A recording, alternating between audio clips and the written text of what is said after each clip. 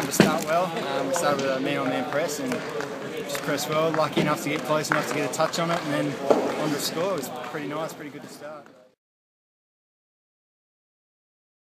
Yeah, it's been good. Like, you don't think about it too much, but it's always nice to get on the scoreboard.